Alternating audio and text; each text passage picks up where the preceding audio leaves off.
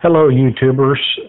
Today we will be exploring the usage of PostGIS spatial extensions in a PostgreSQL relational database.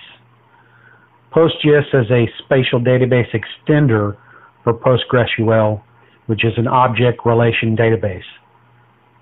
PostGIS adds support for geographic objects, allowing location queries to be run in a SQL structured query language. First, we will import the county boundaries for the state of Texas from our database. Next, we will utilize the DB Manager plugin in QGIS to import the Texas Sinkhole data shapefile into our Postgres database. Now that we have successfully imported the data, we will now add it to our map. Next, we will change the feature symbology to red so that we can more clearly see it on the map.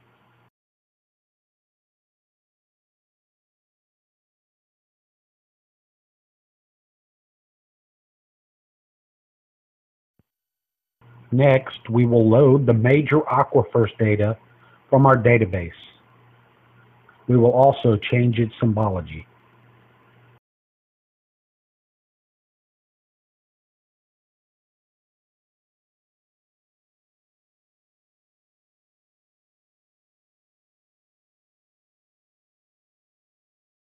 Next, we will run a spatial query on the database. The question answered by the query is which aquifer contains which sinkholes. Here are the results from that query.